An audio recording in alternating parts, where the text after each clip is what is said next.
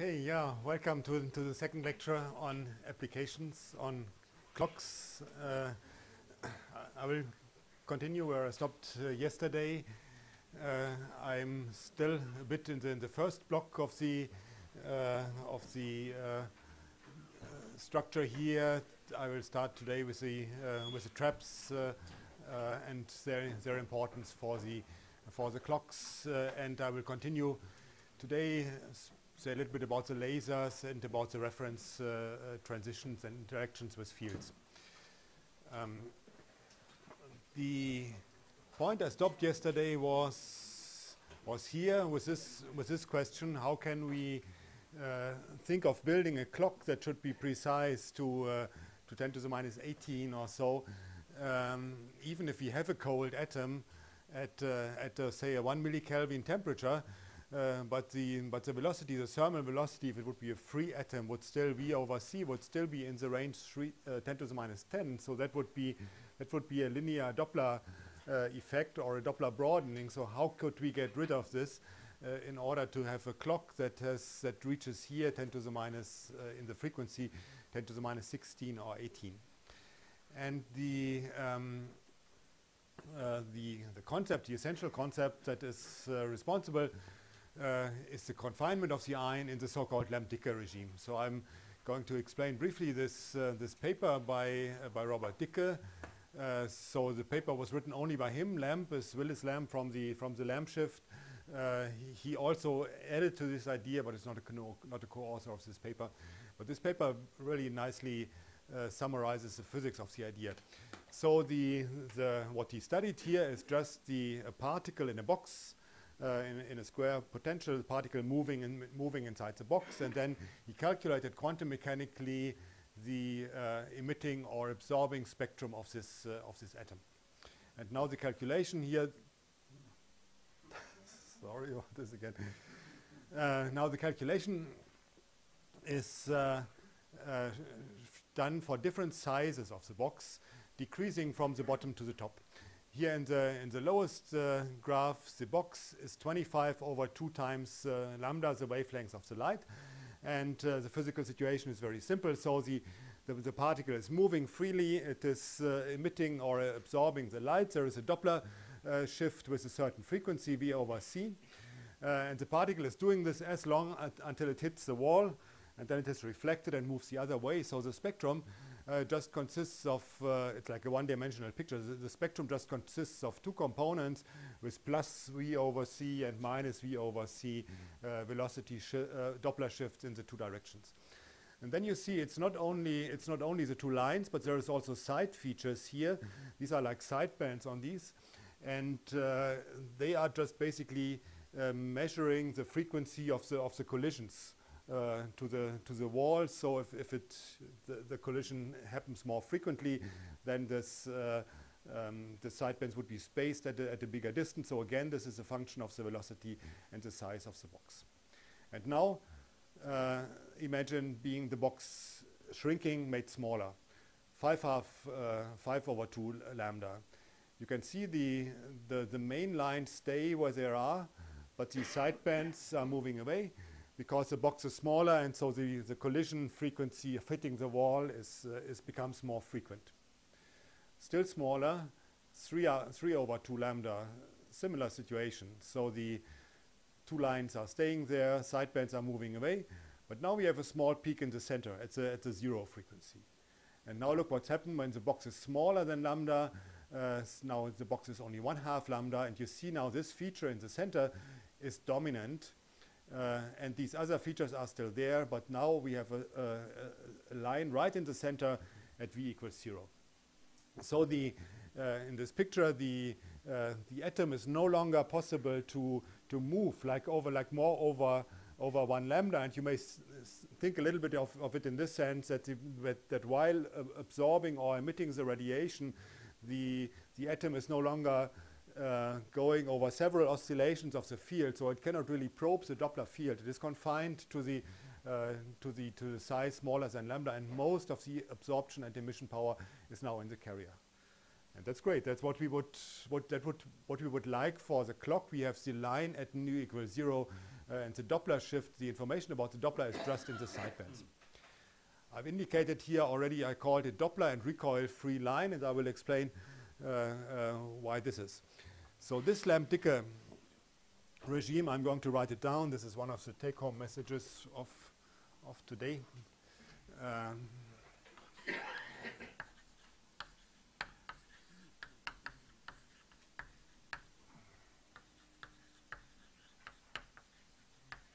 So I call it delta x, the localization of the particle is restricted to a range that's much smaller than the wavelengths lambda.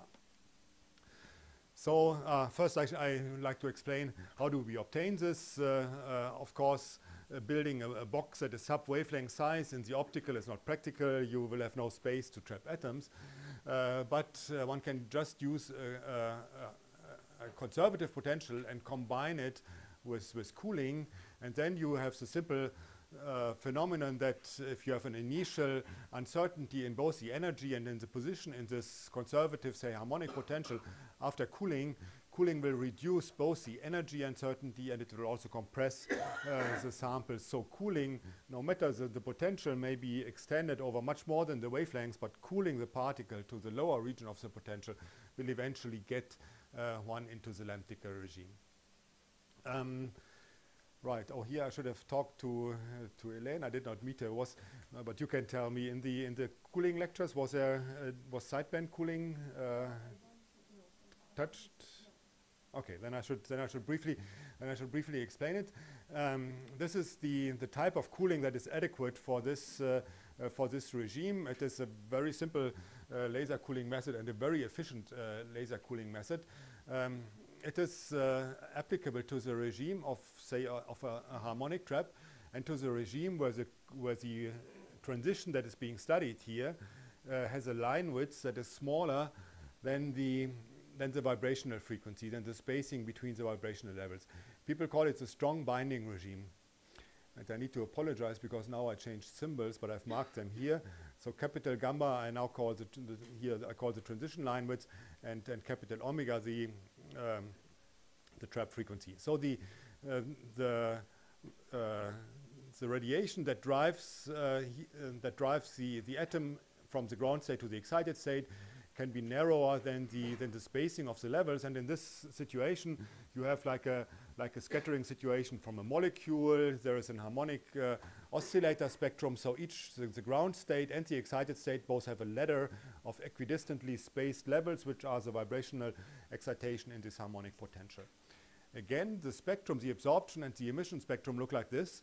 They will consist of a carrier, which in this case now is let's speak about the absorption spectrum, which would be the absorption where the quantum number is not changed. So going from vibrational state n in the ground state to n in the excited state, and this corresponds just to the atomic frequency. And then there are sidebands, and the sidebands are spaced now, of course, by the vibrational frequencies, where, for example, this lower sideband here corresponds to a situation where the absorption is driving the atom from a state n, vibrational state n, to a state n minus 1. The frequency is just lower by one vibrational quantum. And now and this is everything one needs for the cooling. Now you can see what happens. If the laser is tuned to this red sideband, it will drive the atom from this state, reducing the vibrational number by 1, and then we just wait for the spontaneous emission. And the spontaneous emission will happen, of course, in a random fashion, but when the particle is sufficiently confined already, it has the highest probability of happening on the carrier. And happening on the carrier, it means that during the emission, the particle does not change its vibrational quantum number anymore. So it means that in one such absorption-emission cycle, the particle has reduced, is in the ground state again, but has reduced its vibrational excitation by 1 unit. And now this may be repeated over and over again, and eventually, finally, one ends up in the ground state. So it is allowing to cool the particles to the ground state of the harmonic trap. One can calculate, there is again some cooling limit. One can calculate this in terms of the mean oscillator quantum number, n. it is determined by factors like non-resonant excitation. So one would continue the cooling here on the red sideband, but when the particle is more and more localized, the red sideband will become weaker and weaker. But still, there may be, so the absorption will become weaker, but still, so at this case, for example, what may happen is that the laser non-resonantly drives the carrier instead of the sideband. And so this will be a process that will just lead to some kind of diffusion and will not further lower the energy. And so this determines the limit. So the limiting quantum number here is given by the ratio, simply by the ratio of the line width of the transition to the trap frequency. We have assumed in the beginning that this ratio is smaller than 1, so this number will be smaller than 1. It means we can approach the ground state. And this has been first demonstrated with trapped ions. It's easier with trapped ions because there the oscillation frequencies can easily be made higher, megahertz range or so, and so it's easy to fulfill this criterion. And the very first experiment that did this actually was like a clock experiment with a trapped ion. So here it was mercury plus. Here you see the level scheme. There is an allowed transition, a cooling, Doppler cooling transition S to P, and here's a narrow transition S to D, which should be used for the clock eventually. But here they used it to demonstrate, it's a group of Dave Wineland at NIST in Boulder, and here they used it to demonstrate the sideband cooling. In order to speed the process up a little bit, there was an additional repumper that brings the ion from the excited state that otherwise would live, I don't know, a few 10 milliseconds. There is an additional repumper to bring it back. And then you see the result here. A nice, after Doppler cooling, a nice spectrum already in the Lamb-Dicker regime, a dominant carrier and 2 sidebands. And then after cooling, approaching the ground state, you see a further reduction of the sidebands. And now I'm missing one aspect that I should explain, maybe in this picture. Yeah. So once the ground state is approached, of course, the red sideband will go away completely because the red sideband in the absorption spectrum, because the red sideband would try to excite from the ground state to the n-1 state, which of course does not exist. And so this is symmetry. There's an asymmetry between the lower and the higher frequency sideband, and this asymmetry is directly related to the average quantum number. And so it's, for here they analyze this, that it is 0.05 oscillator quantum number. Okay, we are in the Lamb-Dicker regime. We have sidebands much smaller than the carrier, and we have even cooled the ion to the ground state. And to do a little bit of a quantitative analysis, we need to look a little bit at the strengths of these sidebands. Let's first do it in a classical situation. Say it is a classical harmonical oscillator that is moving in an harmonic spectrum. Then both the absorption and emission spectrum will be frequency modulated by the Doppler effect, and this is from frequency modulation. This is, you can look it up in radio engineering and wherever. So this can be the sideband. The strength of the sidebands is described by a modulation index, which is the product of the oscillation amplitude x and the wave vector of the radiation. And this then enters into the argument of Bessel's functions, JL square, and the index of the Bessel function indicates the order of the sideband. So S equals 0 would correspond to the carrier, S equals +1, the first sideband, +2, the second sideband, and so on. Classical reasoning, you can also see now the Lamb-Dicker condition. Here it's written again, Kx, similar, equivalent to this, Kx smaller than 1, of course means, you know the Bessel function. So if the argument of the Bessel function is small, then only the lower order Bessel functions will contribute. So if it's much smaller than 1, then basically just the 0 will contribute, which is the carrier. So in the Lamb-Dicker condition, carrier dominates. Going into a quantum, it becomes a bit more complicated, and I'm just showing the results here. So the modulation index can now be written as k times the size of the oscillator wave function, which is the ground state wave function A0 multiplied by square root 2n plus 1. And in the Lamb-Dicke condition, now one finds, with a relatively simple quantum mechanical calculation, this asymmetry that now the, this is for the emission spectrum now, that one sideband, in this case in the emission, the plus 1 is proportional to n, and the other one is proportional to n plus 1. So it means that going to the ground state, one sideband vanishes and the other stays, and from the ratio of the two, one can directly determine the mean quantum number. And of course, it is different. So in the absorption spectrum, the red sideband vanishes, and in the emission spectrum, it's the other way around. The blue sideband will vanish, because in the emission spectrum, we start here in the ground state, and then it cannot go to -1, and so the blue sideband would vanish. And now we are also prepared to understand very easily this aspect of the recoil-free condition of the carrier. With recoil-free, I mean that the position of the line is not only free from the Doppler effect, it's also free from the recoil effect. So the recoil effect would mean that the atom, the free atom absorbing a photon, will change its momentum. It will also change the energy due to its kinetic energy due to the recoil. And this kinetic energy, of course, has to be supplied by the photon. So if you look carefully in the spectrum, it would appear like a little shift of the line given by the recoil energy. And this effect, which also would not be nice for the clock, because it would depend, it would depend on the atomic mass and things, and on the trap frequency, is absent in the Lamb-Dicke criterion, because if we write the Lamb-Dicke condition for the ground state here, so the ground state extension smaller than lambda over 2 pi.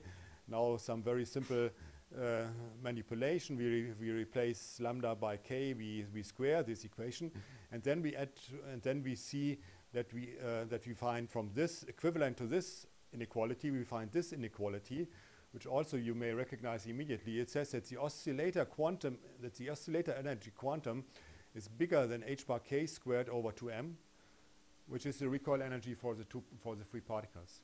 So it means the Lamb-Dicke condition here is equivalent to saying that the single photon recoil energy is smaller than the vibrational energy. And it means that the recoil energy is just not sufficient to excite the particle by a full vibrational excitation, and that means that most of the scattering processes will be elastic. So the absorption and re-emission will happen like if the photon is hitting a hard wall, there will be no momentum exchange. And this is spectroscopically a nice feature because it eliminates the shift of the clock frequency. This term recoil-free, you may have heard it already also in nuclear physics when people speak about Mössbauer spectroscopy. This is the very high resolution gamma spectroscopy. The emitting nucleus is bound in a crystal lattice, and the binding is so strong that the recoil from the gamma photon is not transferred to the individual nucleus, but roughly speaking to the whole lattice, and then it looks like it is an elastic scattering and there is no shift. Yes? Does elastic scattering not still have a change of the direction of the momentum? There would be an random change of the direction. So elastic, right? Elastic in this sense does not mean that that there is a fixed angle or so relation between the incoming and the outgoing photon. The incoming photon direction is of course determined by the laser, and the outgoing may be symmetric, just depending on the wave function, on the emission pattern of the atom. it sounds a little bit like, it may sound a little bit like cheating, like somehow momentum conservation would be violated here. But it's not, or it is now one has to consider really as a quantum, as a quantum random process. Of course, if the recoil energy is smaller, does not mean that it is completely forbidden. So from uncertainty, one may imagine that in a few instances, just by scattering on the or scattering, absorbing on the carrier, the atom may now emit towards the first excited state, and in this case there has been an energy transfer has taken place. Energy has been taken away from the photon field and has been added to the kinetic energy.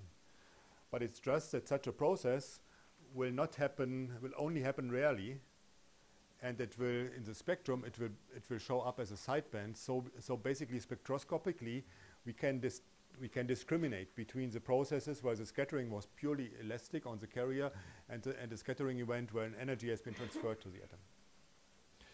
Also, from the consideration of the sidebands, I explained already, the overall spectrum in the quantum regime is asymmetric. So in the absorption spectrum, the red sideband goes away, and in the emission spectrum, the blue sideband goes away. And it means that if you overlay the two, they are not identical. And if you would look for the envelope of the thing, there would be a shift between the absorption and the emission spectrum. And this shift just corresponds to an average energy transfer that happens from these random excitations. So energy and momentum conservation, everything is nicely fulfilled, but just for the bound particle. And the resolved spectrum, that the sidebands are resolved, allows to discriminate or to look only at those events where the kinetic energy is not changed. Okay, now this is now we have all the concepts, I think, for knowing how the optical clock looks like. And now this shows a little bit, summarizes a little bit the other elements. So I've spoken about the atomic reference, which is a laser-cooled atom or ion, a narrow transition in it. And in order to set up technically the clock, we need the oscillator, which is a very narrow laser oscillator. It is stabilized to the atomic resonance. It has some short-term stabilization, it needs some short-term flywheel, and there is this clockwork that is used to provide output at a radio frequency or at a time scale where you can count the frequencies in the microwave, not in the optical. To give you a feeling, I will not go very much into the technical details. I will more stay on the atomic side. But to give you a feeling, I will say, no, what is it? I mixed up my schedule. Okay, no, I should first stay here on the atomic reference side, and then I will speak a little bit about how to get such a stable laser. So the traps, I've now speaking about the traps on a generic way. I've just drawn the harmonic potential. Two systems are used for traps, and they are optical dipole traps, optical lattices for neutral atoms. I think you've heard quite a lot here already about it, and you are quite familiar with it. Just here the two-dimensional situation with a two-dimensional lattice. I think I'm maybe the only speaker here speaking about ion traps, and so I should, since they are quite important for the clocks, I will briefly explain it. That of course ions, you have the electrical charge, you can exert electrical forces. They are much stronger than the dipole forces, and so one can really make a very deep trap, easily fulfilling the Lamb-Dicke criterion with trapped ions. And both systems are investigated by as candidates for optical clocks. First, just a few things about the about the neutral atoms. It is the traps working, of course, based on the light shifts. It has been discussed here yesterday by Antoine, for example. There is a red detuned lattice. It will lower the ground state. It may trap there. But the problem, if you have neutral atoms, the trap can only work by shifting the energy levels. There is no other way of exerting a force on the atom. One always has to somehow act on the internal structure. And this is for the clock. You would say, this is not what you like, because we would like to measure the unperturbed frequency. And so for a two-level atom, lowering the ground state would mean, by the dipole force, would mean lifting the excited state, and the transition frequencies would change. But we are not working with a two-level atom. So if this is the reference transition of the clock, one may look for a situation where the dipole trapping field displaces the ground state exactly by the identical amount like the excited state. And this may happen if the same red detuned laser, for example, couples somewhere between the excited state, the upper state of the reference transition, and some other levels, and displaces the state by the same amount. Then the trap potential would look identical for ground state and excited state, and the transition frequency would not be shifted. This idea, this insight, was first pronounced by Hidetoshi Katori in about 2000. He was working at also on ion traps, and he thought, ion traps is a nice system for optical clocks, and how can we also do an equivalent for an ion trap with a neutral? And then he made this proposal. He called it the magic wavelengths. It is of the dipole trap, and it's quite natural. It's not uncommon. Here, one example is the strontium atom. So the reference transition here is the one connecting the ground state to this triplet P0 level, and here is plotted as a function of the wavelengths of the trapping of the dipole light, the light shift. The red curve is for the ground state. The ground state is mainly, it has one strong resonance here in the blue, 460 nanometer. It's slightly off the scale. So you see the curve here is just bending down towards a strong resonance somewhere here. For the excited state here, it's a bit more, there is some other lines here not depicted here. There are some lines in the infrared, and so on. Each of these resonances provides such a dispersive shaped change of the light shift, and so you see it's not uncommon that there is a crossing between the two lines. In this case here, it is at a convenient wavelength, 800 nanometers, where it's convenient to set up lasers. In many atoms there is even more than one such crossings, and there is a choice of different magic wavelengths. And how this works, here you can see a clear experimental proof of it. So here the light shift is measured as a function of the depth of the lattice. This is results from the Sirte group in Paris, strontium. So they varied to change the depth of the lattice and measured the light shift on the reference transition for different wavelengths of the lattice light around these 830 nanometers magic wavelengths. And then you can see it's quite a sensitive experiment. So changing the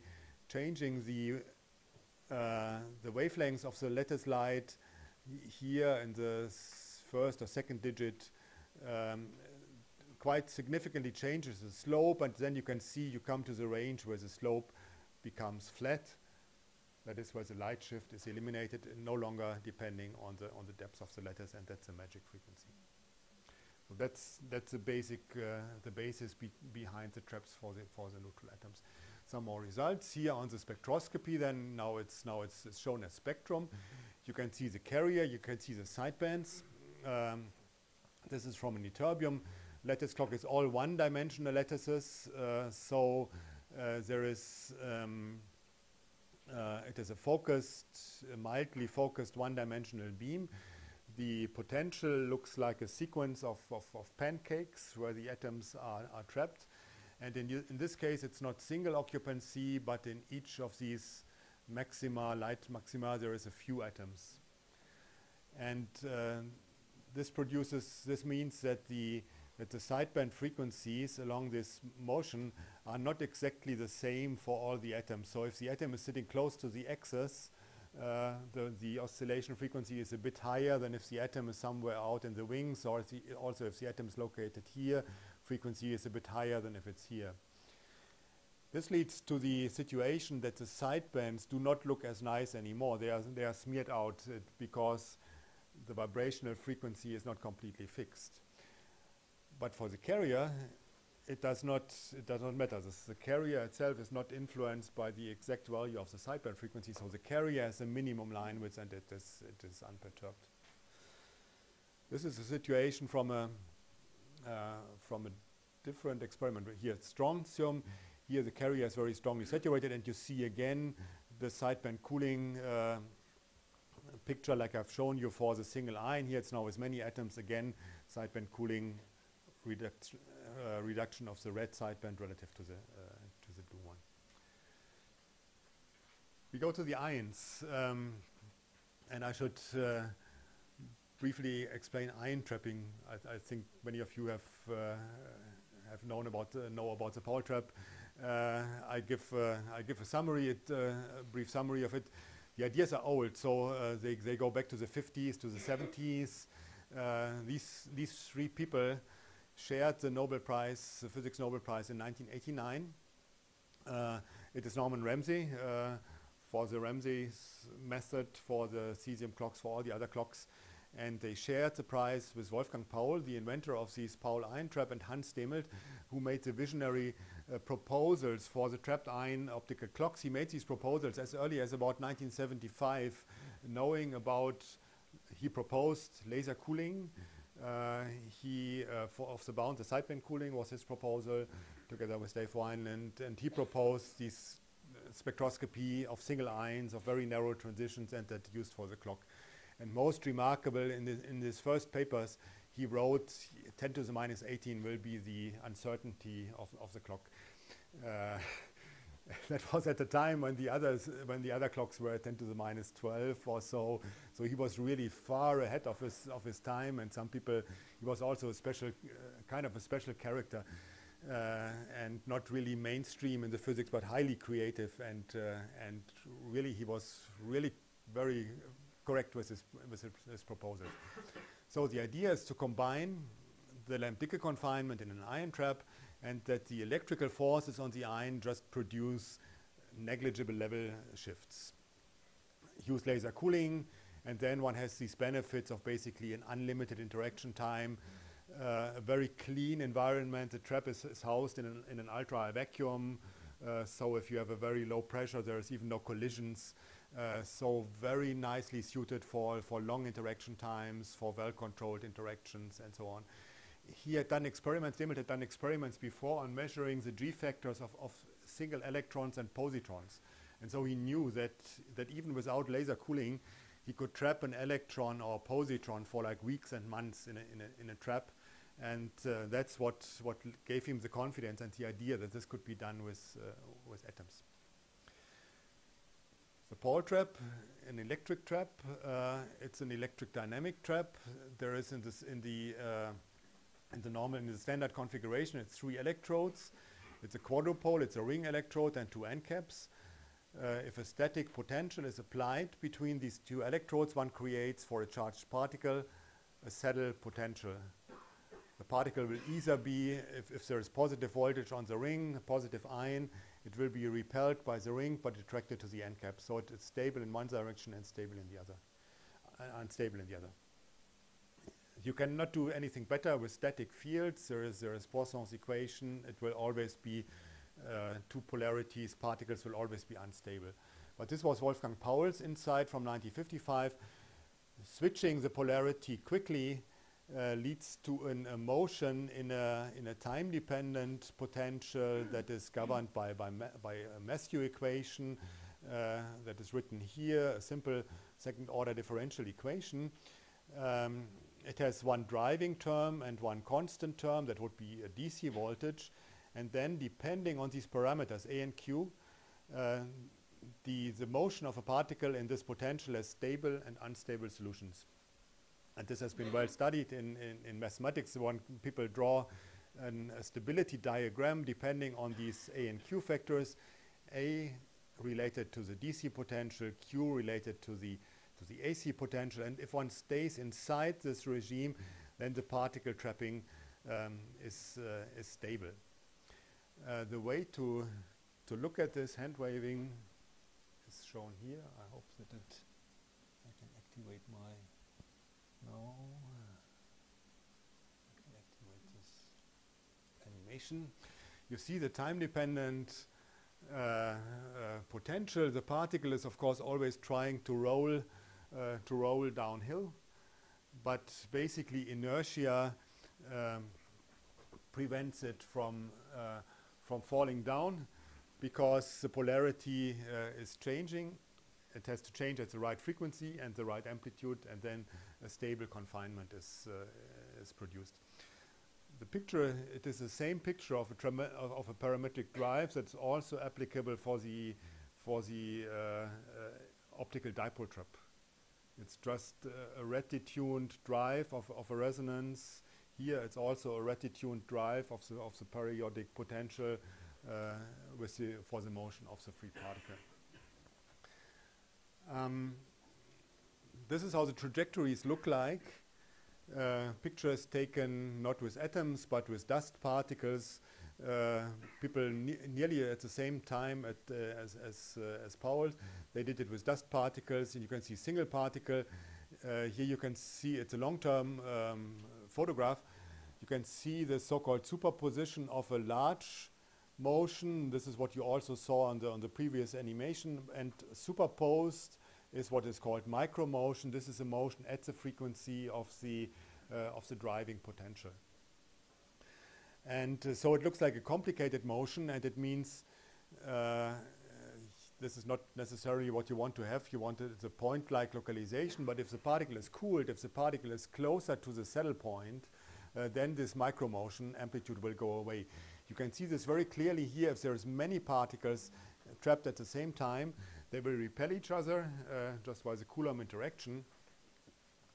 And so the particles that, because of the repulsion, are sitting outside, they will see the stronger field strength. They will do this micromotion, so they appear here as a line. But the particles that happen to sit close to the center, they see the small field strength, and they are not moving. And that is, here you can see the reason immediately why this should work as a single particle clock. If you have many particles, you will have this, and the outer particles, of course, will have large field shifts, large Doppler motion, but the single particle in the center will be unperturbed.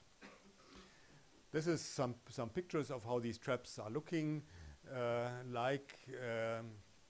The classical version, a ring electrode and two end caps. It's about 1 millimeter size, and the particle, the single ion, can be held in the center. Here we were trapping ytterbium. It is evaporated. A little bit of metal from an oven can be ionized by impact with electrons, and then fortunately again this particle stays there for weeks and months, and you don't have to run. That's why you can take a very simple oven and a very simple electron source.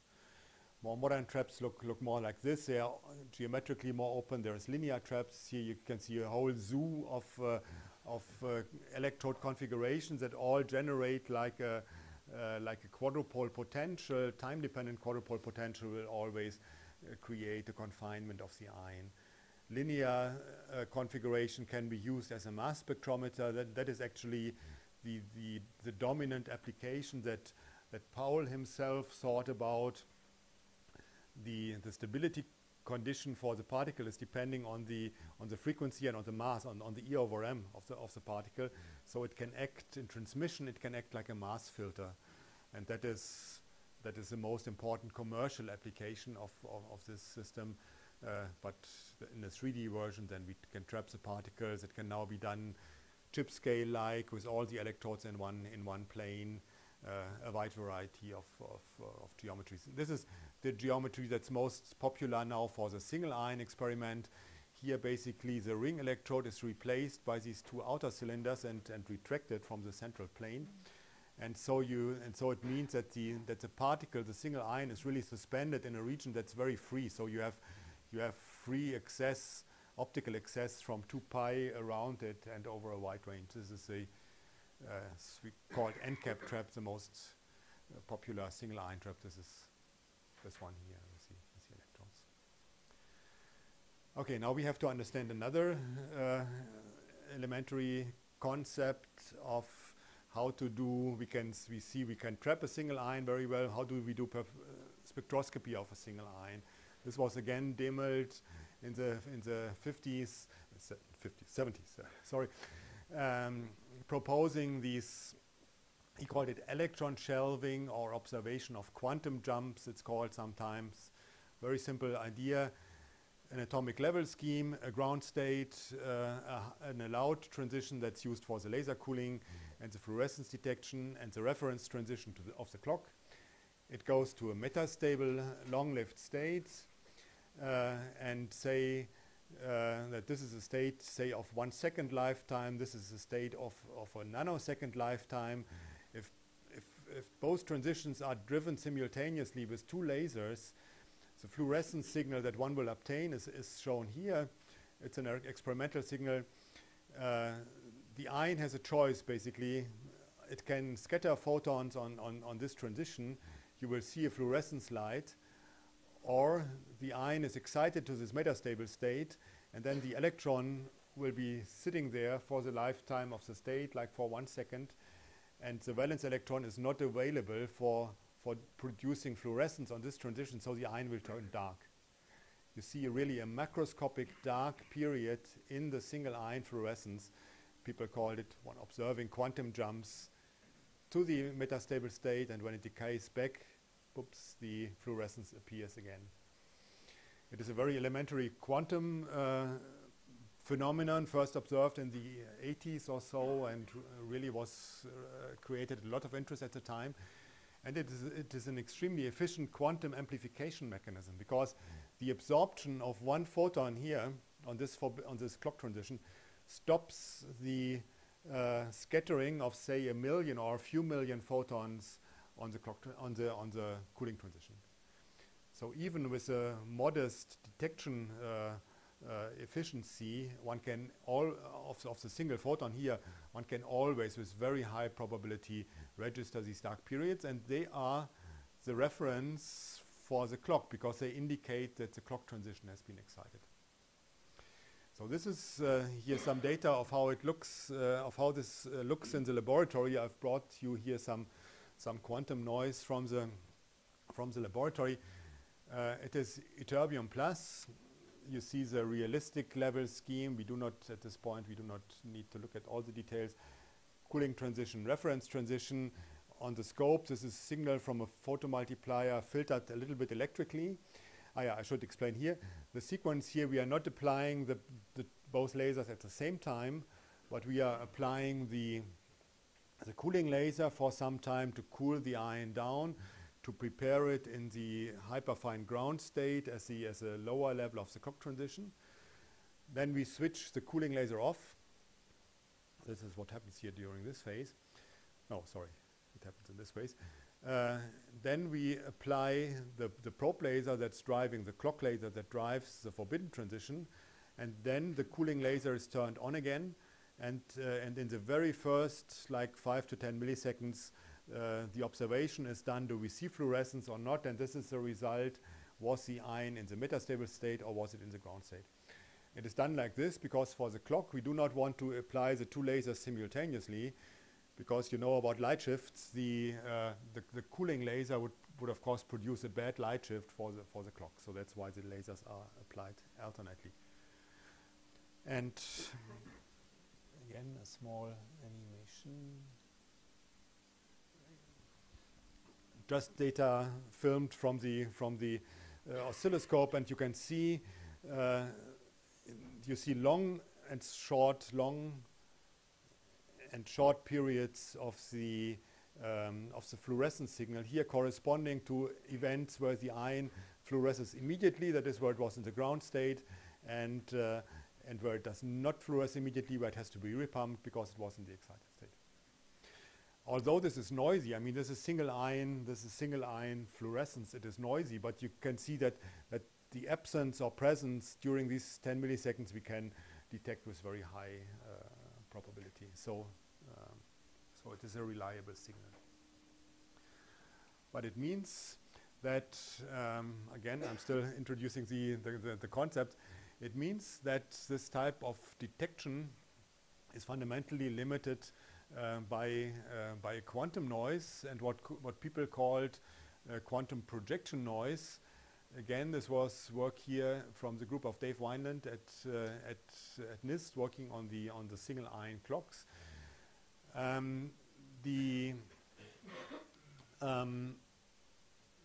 The clock I explained yesterday,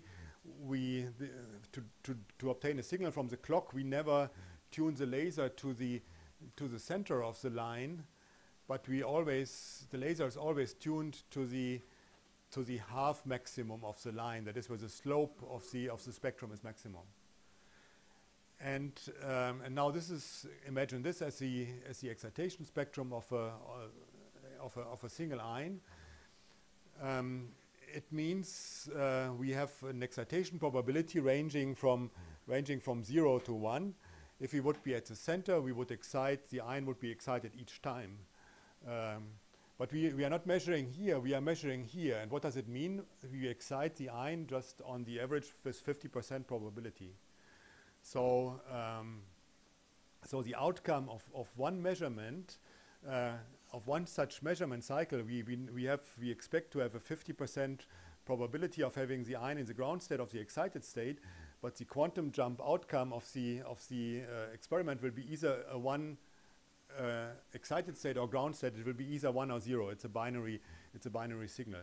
So the measurement sequence is a sequence of basically a random sequence of binary numbers. We have a 50% excitation probability, but we are always measuring 0 or 1. And the noise in this time sequence can be evaluated, and the variance for n measurements of this is given by this simple expression. It is the product of the excitation probability times 1 minus the excitation probability times the number of atoms. And if the excitation probability is 0.5, then this is 0.25 times 1. So it means that the square root of the variance is 0.5. So the signal to noise ratio defined like this is only 1 for a single event, and it looks like a very noisy process because of what is called this quantum projection noise, that the outcome of the single measurement is either 0 or 1, but we want to measure 0.5. But of course, the measurement, we do not steer the clock with a single measurement, but as soon as one starts to average, like over 3-4 measurements, then this numbers obtains a significance, and one can derive a difference between the lower and upper sideband number and obtain a signal that is useful for steering the clock. But you see it drastically in the single ion experiment that this so-called quantum projection noise is the fundamental noise source that is in all the atomic clocks, and it is of course especially drastic for the single ion clocks. And here is a few spectra showing how all this physics now goes together into spectroscopy, and you can see the effects here quite nicely. This is taken now spectra again with this ytterbium ion, and spectra on different scales, on different frequency scales, and they show the different physical aspects. Starting here on the 1 megahertz scale, we see the Lambdicke-like spectrum, the carrier, and we see the sidebands from of the motion in the trap. It is not here. There was not sideband cooling, but it was Doppler cooling. So we are not in the ground state, but like in the 15th vibrational level, but it's in the Lambdicke limit. Frequency resolution is increased, going to the 50 kilohertz scale. One sees a splitting of 5 lines, which is the Zeeman structure of this transition. we need to look at the level diagram a little bit. It's an F equals 0 ground state and an F equals, this one, the blue one, F equals 2 excited state. So the ground state has just one component, the excited state has 5 components, and this is 5 lines. And the 0 to 0 is the one that is Zeeman independent, and that's used for the clock, and the others are linear Zeeman dependent. A small field is applied, like 1 microtesla, to just shift these lines away so that the carrier is unperturbed. One zooms in further now to the 5 kilohertz range. Pi pulse on this clock transition, 1 millisecond, nearly 100% excitation probability, and Fourier limited line width. It looks, you look at this and you say, oh, this really looks noisy, but it is mainly quantum noise. So the experiment, each frequency here, there was 20 cycles of interrogation. So the result, the number here is a number between 0 and 20, depending on the excitation probability. And so 20 plus minus 4, still that's a lot of noise that you can see here. No, not plus 4 in this case. You will never see more. You will never see 24 excitations in 20 events. And then it is just a question of increasing the duration and getting of the pulse and getting narrower lines. So this is the spectroscopic signature of such a single ion clock. Right now. Now I'm basically at the point where I wanted to speak a little bit about the technologies for the lasers, and yes, I think I should do it to give you a feeling of how this is done, because I've spoken about these very narrow lines, like Hertz level resolution. There is an important technical requirement behind it. The oscillator has to be sufficiently stable to drive such a narrow transition. That is, one needs a laser to start with that on the short time scale has like a 1 Hertz line width. Now the line width of the laser is determined basically by the resonator structure, by the laser condition, the standing waves inside the cavity. And if one wants to have 1 Hertz, say 10 to the minus 15 of the optical frequency, it means that the laser structure has to maintain a dimensional stability of 10 to the minus 15. So if it's a centimeter or so, the length of the cavity has to be stable of 10 to the minus 15 of 1 centimeter. That's the diameter of the proton, smaller. So it has to be intrinsically mechanically stable. But it is possible, and I will just briefly go a little bit to that aspect. So one does not use a laser cavity itself, but the laser is locked to a passive cavity, which is made out of a stable material. It is kept under isolated conditions inside the vacuum, isolated from vibrations, temperature stabilized, and so on. And then this provides, via some servo system, the locking that provides the signal to reduce the laser line width. And there has been some very important developments in this field recently over the last 5 years or so that have led to great progress. Oops. I did not touch it. It's just a connection here. No, I need to. Sorry.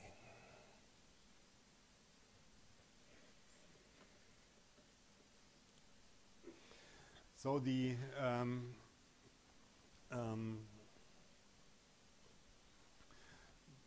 modern version of this resonator looks like this. This is a piece of single crystal silicon, just like, I don't know precisely, maybe a 4-inch or so wafer. So you can get this for relatively cheap money from as a basis from the semiconductor industry. It is an oriented single crystal.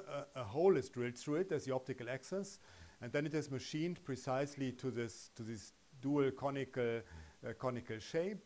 A hole is drilled, and then 2 highly reflective mirrors are attached as the end mirrors to this structure. And this is a single crystal, so it has a very high mechanical stability. It's very rigid, it has very high Q, and so it provides very stable short-term instability. Before, people have been using these glass ceramic spacers here. It's a nice picture, but this is a low expansion material called ultra low expansion, a glass ceramic, and again high quality mirrors attached to it as a reference. But silicon has a really nice feature. No, this is lost. Sorry.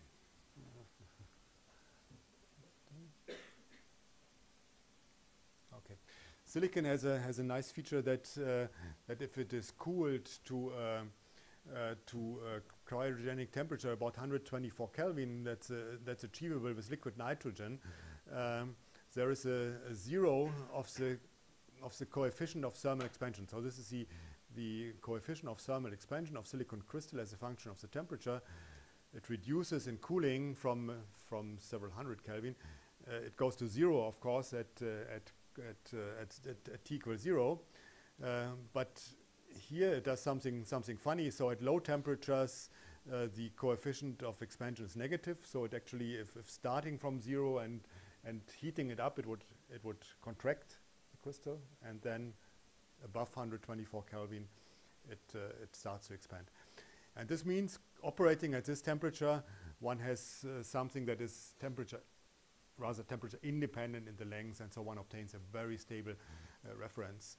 So this is some recent experimental results from work at cooperation of PTB with Jonier's group. This was set up at PTB. Two such systems compared each other, and here you see the famous Allen deviation plot of the comparison of these two silicon cavities, the measurement time, and the Allen deviation of this frequency difference.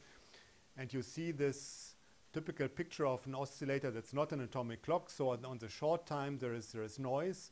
Then there is a floor which is dominated by this flicker thermal noise, and then of course it's a cavity. In the long run, for a few minutes or hours, it starts to drift. But the interesting feature here is the depth of this floor, which is thermal noise, as I said. It's in the 10 to the minus 17 range for 1 to 10 seconds. So it is a laser at 1.5 micron with a coherence time of like 10 seconds, which means a 10 millihertz line width. So you can send this light to the moon and back several times, and you have coherent and you have maintained coherence. Low 10 minus 17, and people are even projecting going to helium temperature and to improved coatings. There is still room for another order of magnitude improvement. But this means now here we are setting in, we can now interrogate atoms with a sub-hertz line width, and then use the atom signal to lock here and to get rid of the drift. I like to show this as a new development. Here you can see how it will go together again. The Allen deviation plot. So the red curve is the one from this oscillator, and the blue one would be the quantum projection noise signal from the atom. And now taking these two systems together, one would choose an interrogation of the atom so that somewhere with the lock can be done to the atom in this range where this plateau of the cavity is, that is between milliseconds and like 100 seconds. And improving on the stability of the oscillator means shifting this lower. One can also work on the atomic parameters to shift this line lower, which means one could go to longer interrogation times, narrower line widths. Please. How do you actually shift the frequency then of the laser? Do you have two lasers? One that interrogates with the atom? Yeah, this is working at 1.5 at 1.5 micron because it is transparent. It is a wavelength that silicon is transparent at 1.5 micron. And if the clock laser, of course, is at a different frequency, so one has to transfer the stability with a frequency comb. So from the 1.5 micron, it's transferred to the clock laser, and the frequency comb is a tool that provides this transfer of the frequency. And you have some very stable Microwave also, but you don't necessarily need. So you can all do all this in the optical with a comb that's referenced to the. The microwave you need for stabilizing the comb. Is that what you mean? You can also generate internally from the optical signal transfer method that allows it. Okay, this is I think just a nice piece of recent technology development.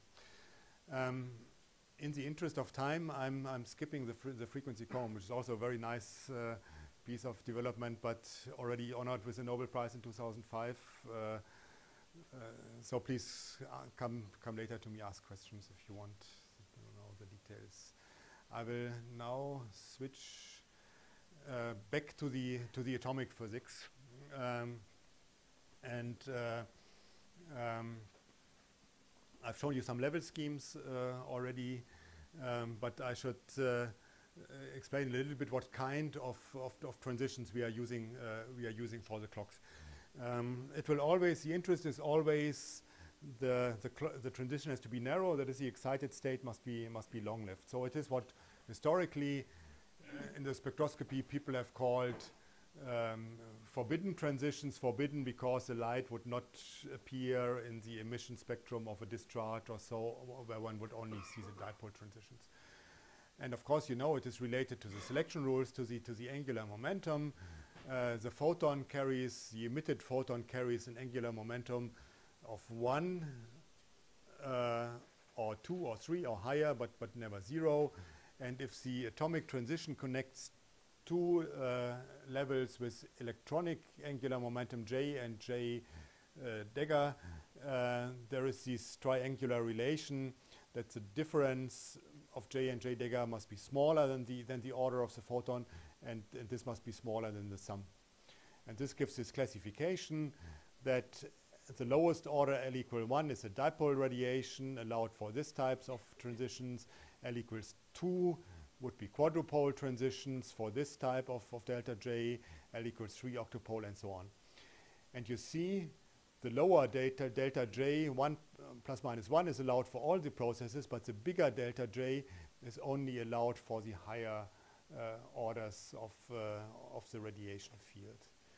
And now you can look up classical electrodynamics. In the Jackson electrodynamics explains this very nicely. For example, on the radiative power of an antenna as a function of the multipole order of the radiation field. It depends on the ratio of the size of the antenna to the wavelengths. You know, an antenna is maximally efficient if the size is comparable to the wavelengths, and this factor enters to the power of 2L, where L is the multipole of the multipole radiation. So a small antenna is always less efficient, but the problem becomes especially severe if the wavelength is long. If the multipole order is high. So because the small factor, which for visible light, comparing an atomic site to the wavelengths of visible light, we have a factor of 10 to the minus 3, 10 to the minus 3, 2 to 3. But if you put this to a 2L, where L is a bigger number, 2 or 3, then the power becomes very, very small, and it means the lifetime for radiation from the excited state becomes long. From one order of multipole order to the next, it is like 4 to 6 orders of magnitude suppression.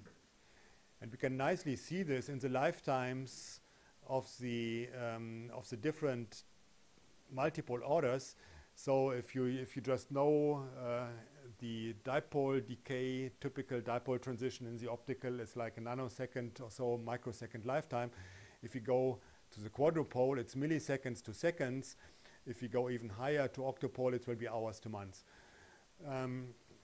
So it's not exotic to find such long lifetimes, but you see already quadrupole brings us into the range of seconds, so the Hertz level line. And indeed, you can see this very nicely in this ytterbium ion that I've spoken about already. It is unique in that it has all the three lowest dipole, quadrupole in one atom. So there is excited p state, and below it is a d state, delta J equals 2 to the ground state, and even in F state, delta J equals 3 to the ground state. And so lifetimes, nanoseconds for the dipole, 50 milliseconds for the quadrupole, 6 years for the octopole, one of the longest living states in the atomic physics. So this is the one type of transition. So people have been using extensively quadrupole transitions. They appear in mercury. I've shown you already ytterbium, strontium plus. It's mainly the ions. In the neutrals, they are not so common. In the neutrals, if instead of rubidium, cesium, or so, basically single electron s to p, but the d levels are above the p state, so these forbidden transitions do not exist, but they exist in the ions. But the neutrals have the other ones. They have these 0 to 0, and this is a very interesting class. And this again, the one that is also appearing in the ions, in aluminum, in indium. This again was Demel's proposal to use this, again forbidden by selection rules, but forbidden to in even a different degree. 2 electron system, strontium, 2 electron system, so the 2 electrons can couple to vanishing total angular momentum J equals 0 in the ground state. And then the same happens in the triplet state. The 2 spins are aligned, they add up to 1, but again now the spin and the angular momentum can add to J equals 0 in the excited state. And it means that the 2 lowest levels both have J equals 0. That is, they should not only be dipole forbidden, they should also be forbidden for the higher multiple orders, because the excited state here, if it wants to emit a photon, the photon will carry at least 1 unit of angular momentum, but it's just not there. So the lowest order, how this level could decay, would be a 2-photon transition with 2 photons emitted, so that angular momentum is conserved, shared between the 2 photons. But since this is singlet S, triplet P, the parity is different between the 2 states, so it would not be an electric dipole 2-photon transition, but it would be an electric dipole plus a magnetic dipole, really some quite exotic process. And that's why these levels can be very, very long-lived. In strontium 87, it appears because the electron spin is 0, but there is a nuclear spin. The nuclear spin leads to some mixing of the levels, and it induces an electric dipole. But via the nuclear spin, and so it is a very weak dipole, has a lifetime of about 100 seconds, ideally in the range that we would like for the narrow clock transition. And this type of transition exists, in all the 2 electron systems, strontium, aluminum plus ion, and so on. It is, I think I have it on the slide here. I think it's really, there's some interesting physics behind it. It's one quite fundamental about the angular momentum conservation. I mentioned, or I explained already, why is it nice for a clock? Because the 2 states still have a very high symmetry. So the angular momenta are close to 0. It's nearly spherical, symmetric. So they are not, for example, not very easily perturbed or polarized by external fields, which reduces a possible class of shifts. And this is also something I find really really interesting, an interesting connection. So the conservation of angular momentum is of course linked to the symmetry of space, so that to the rotational symmetry of space. If the rotational symmetry is broken, then conservation of angular momentum is also no longer perfectly fulfilled. And you can say that in the case of the nuclear spin, the orientation of the nuclear spin creates a magnetic field and breaks the rotational symmetry. But it's interesting, and this is something that people understood only like 20 years later or so after Demel's proposal, that you can do the same thing with an external magnetic field. You just apply a strong external magnetic field.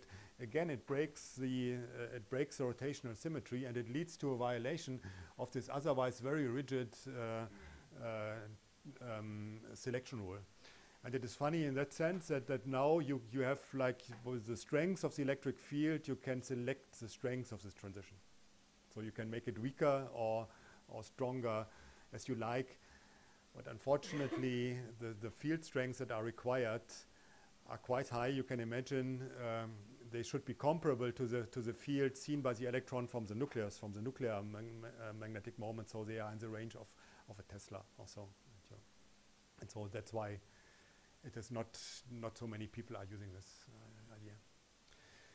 It also means that for the lattice clocks, which are all based on this on the 0 to 0 transitions, there is some variety and different classes. So it can be done with both with fermionic and bosonic. I did not. So this is strontium 87. It is a fermionic isotope because the nuclear spin is a half integer, and it is induced by the interaction with the nuclear spin. There is an even isotope, strontium 88. Nuclear spin would be 0. Electron spin is 0, so that's a boson. And so one has a choice of both fermions and bosons, and of inducing this transition either with the external magnetic field or with the internal magnetic field. And there is some considerations, because if you think about the optical lattice, and I've explained already that the lattice in the 1D lattice, it's not unity occupancy, but there may be a number of atoms in one lattice site, and so if it is bosons, they may collide, and if it's fermions, the suppression of S-wave collisions, the suppression of the higher of the P-wave collisions. No, all collisions are suppressed. For identical fermions, for polarized identical fermions, all collisions are suppressed. So one can imagine that even with many atoms on the site, the collisions would be suppressed, and that's why there is an interest also in investigating fermionic geometry in 1D or bosonic geometry, possibly in 3D, in a single occupancy. So again. Bosonic isotopes without nuclear spin, the transition could be induced by the external field. One could go to a 3D lattice with one atom per side. Or the fermionic isotope, one could go to a 1D lattice and hope for the S-wave suppression of the collisions.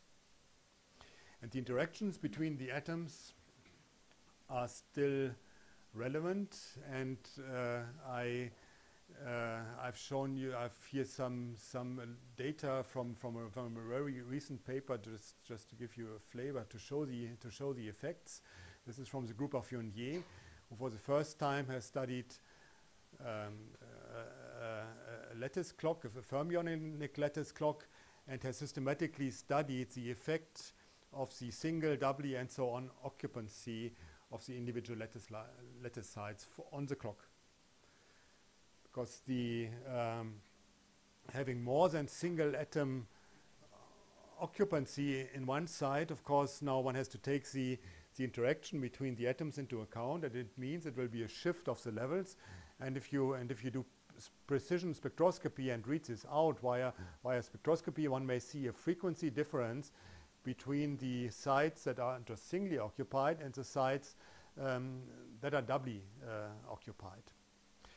In his case, they used strontium 87, exactly the level scheme I've just shown you. but they used unpolarized fermions. So the nuclear spin is 9.5. So there is 10 m sublevels, and of course the atoms are distinguishable by their n quantum numbers. So Pauli principle still allows occupancy up to 10 in one side with a distribution over all the m sublevels. That's why he is speaking here about a 10 spin mixture. So he is pointing. They are pointing to this, that one can really create different atom numbers, and he's looking at the dynamics and all the things. But I just wanted briefly to show you this this spectrum here, because here you can see this is the 0 to 0 transition is driven with a narrow laser, and the spectrum is taken for different occupancies of the lattice. You can see the one n equals 1, single occupancy, a line at the 0 unperturbed frequency, and then as soon as there is 2 atoms, 3 atoms, 4 atoms, one sees significant line shifts. There is always 2 features, plus and minus. This is the orbital, this is the parity of the orbital wave function in the excited stage, which can have both values. So they are interested now in studying this as a coupled quantum system, and it is a nice tool of studying the interaction between the fermions, because you can really measure very precisely spectroscopically the interaction strength shown up here as a level shift. But you can also see that that of course the shift here for the 2 atom transition would depend, of course, also on the lattice potential, on the average distance between the atoms. So it would no longer be a universal parameter that you would like for the operation of a universal clock. I think we discussed the question yesterday already. But in a setup like this, of course, you could really select the n equals 1 as the unperturbed sides. And now you see, the similar. You are somewhat in an analogous situation to the trapped ions. You have just a single atom per side, but of course here you can have very many of those traps in one setup. I'm not sure, and if this system is really going to be a very good clock, because the preparation of this state, of course, takes time. It is basically here to produce a degenerate Fermi gas loaded into this lattice, so on. But in any case, it's really an interesting physical system to study. An aside, and maybe that's a question close to the end of the lecture. What about interactions between trapped ions? In a linear trap, linear Paul trap along this axis, one may easily also have, like, not a single but 30 or so ions, what's called a Coulomb crystal, and one could collectively cool them to the quantum ground state of this combined electrostatic system. What about interactions in this case? Do we have to worry? Do you have some feeling of what would happen?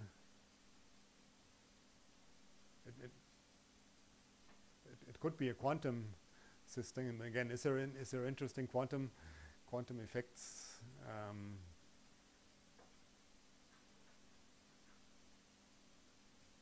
Do you have a proposal?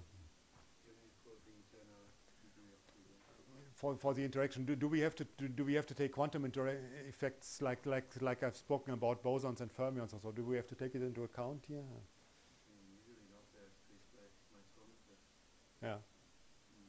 They repel each other. Right. But that's the essential argument. So all the interaction here is really dominated by the Coulomb. The distance between them is a few microns. And so even if everything would be in the ground state, and if we would not scatter photon, there would be basically no tunneling, would be extremely weak, and there would be no quantum phases. so tunneling and the effects of the quantum statistics are negligible. Of course, in order to observe quantum coherence, one would have to stop the light scattering that one is doing here, because the light scattering we can immediately identify the individual particle, but even in the dark there would be very little interaction. So it's less exciting. One is back to a completely classical situation. At first guess, one would maybe think that there should be a strong electrical interaction, but it's also not the case, because in a completely electrostatic configuration, the ions are sitting in their equilibrium position simply there where the field is zero, the electric field. If the electric field would not be zero, the ions would just start to move. So they are all field free.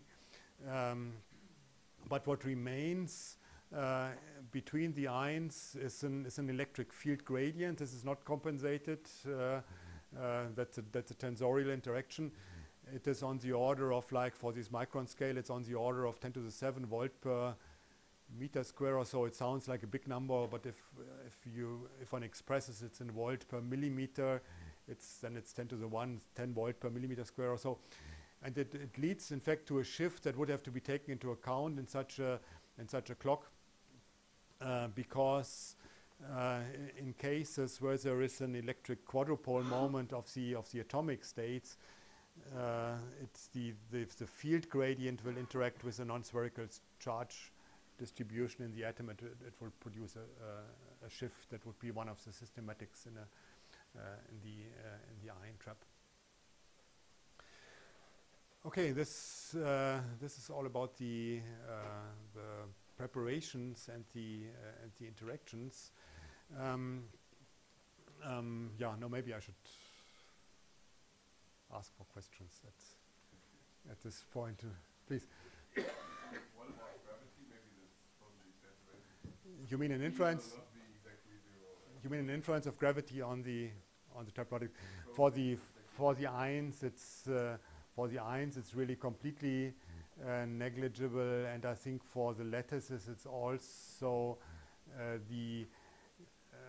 these are lattices, so the oscillation frequencies in the lattice are at least selected to be like 10 kilohertz scale or so, and at this point the gravitational pull is very small. I don't know, maybe I've got the numbers wrong, but for the constant clock position, the lifetime was like around 100 seconds. Yes. And so why is the lifetime of this Italian ion transition in the order of a couple of years when it's like less forbidden? Or You cannot say it's less. You cannot say it's less forbidden. So it is really different. Oh, okay. Yeah, and I understand your point. I'm saying it was less forbidden. It was more that this one is more strongly forbidden.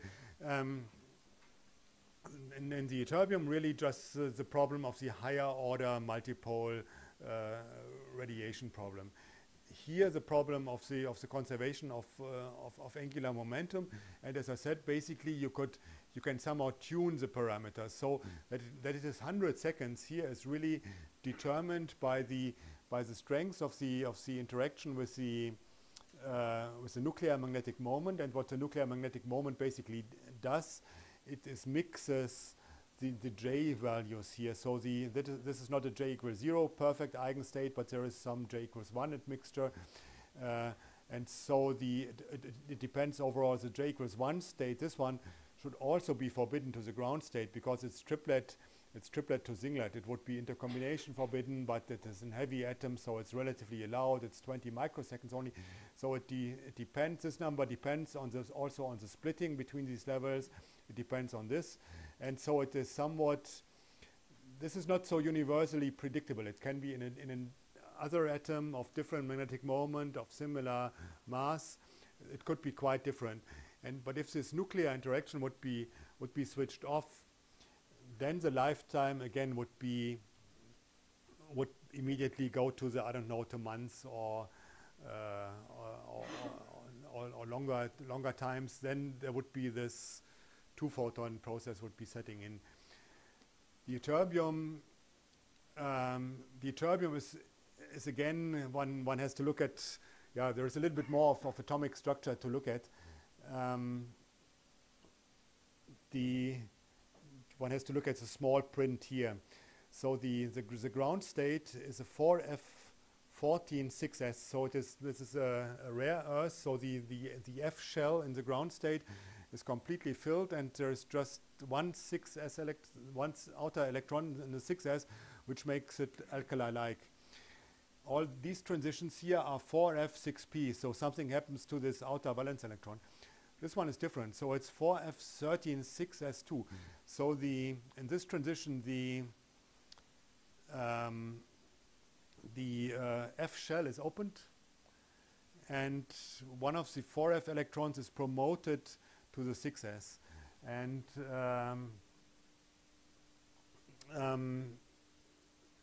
this gives this somewhat a protected special configuration, because the 4F are much closer to the nucleus than the 6s. So this hole is quite close to the nucleus, and it is protected now, or shielded by the two spherically by the filled 6s shell, and that's what makes this matrix element small. It's rather hand waving. This number comes from atomic structure calculations. People have calculated. Of course, nobody has measured it. It would be, of course, sorry. It's too long for a PhD. So it would, of course, be limited by collisions or parasitic processes. In the case of the strontium, I think practically the lifetimes are limited by blackbody radiation, pushing these levels further up to excited state, and then pumping it down. Okay, I explained a lot of atomic structure. The selection rules gives the basic indication of what type of process it is. But to really determine the transition rate, one really has to look in the detail at more details of the atomic structure. This is the somewhat long answer to your questions. It's also the reason why we can drive transition between triplet systems, because I just can't understand why the spin state can also change. The spin state change. This is due to the how to say, in the for the light atoms there is perfect LS coupling. So there's L is an eigen-number and S, and there is no interaction. And for heavy atoms, this principle is more and more loosened, and one comes to the JJ coupling. And if the LS coupling is becoming weaker, then L and S are not perfect eigennumbers anymore, and one can mix the two systems.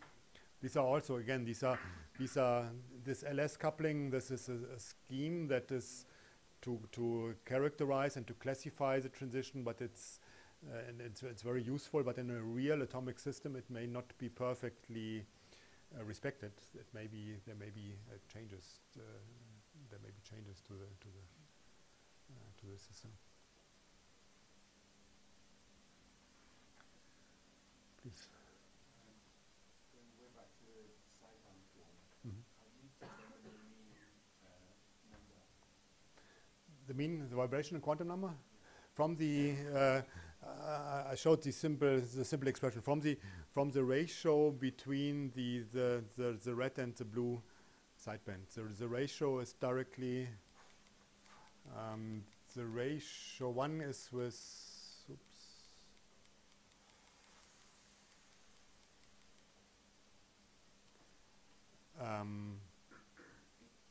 so one goes like n, the other one goes like n to the 1. So the ratio gives this ratio, and one can determine it. In the regime where the excitations are higher, one would simply look at the ratio between the carrier and the sideband. It would give an indication of the oscillation amplitude.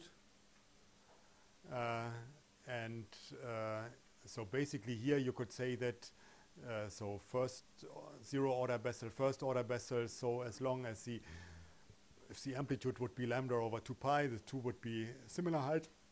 And in the quantum regime, one looks at the asymmetry between the sidebands. And what's nice here is that you can measure this by saturating very strongly. So here this spectrum was taken where the carrier was saturated very, very strongly. So you have here there's an absorption probability of like 70% of the sideband, but the sideband is weak. But this was just to saturate these two things, and then you can measure much more sensitive the strength of these two weak features. But this only works if you can relate in the radial motion. This works. This is for 1 degree of freedom, and to do so, this gives you the one-dimensional result. So if you would want to do it in 3D, you have to do it.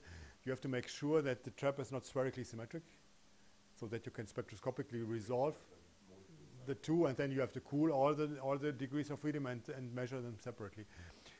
It takes more time, but it has been done. It can be done. That's especially important for the people doing quantum information processing with trapped ions, where they really have to control all directions.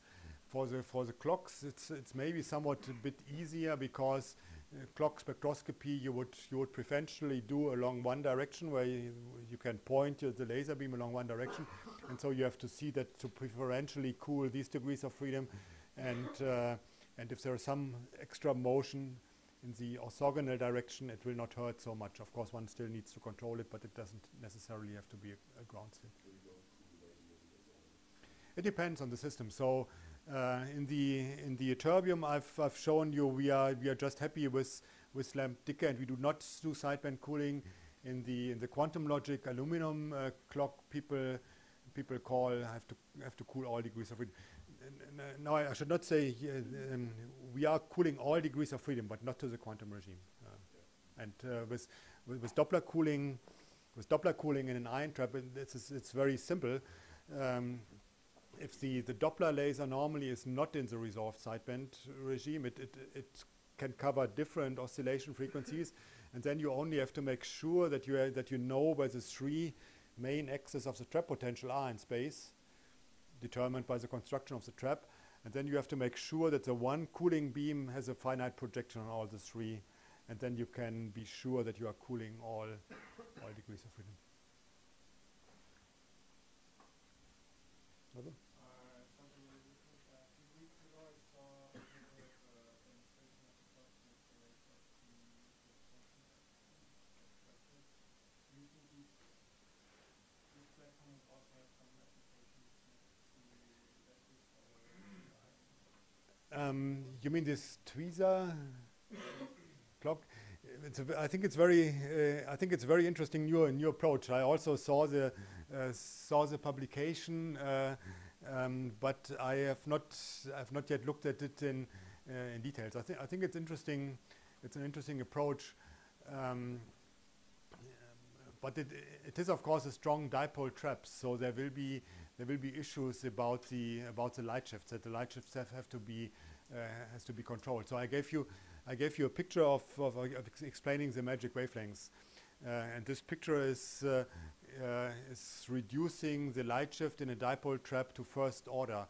People are continuing to look at this, and then they see that there is also higher order contributions, which may not all be eliminated at the same time by this magic wavelength scheme. So people now speak about what they call an operational magic frequency, and there is a number of open questions. But this is really a new system, and I'm sure people will look at it, and it's worthwhile to look at this in more detail.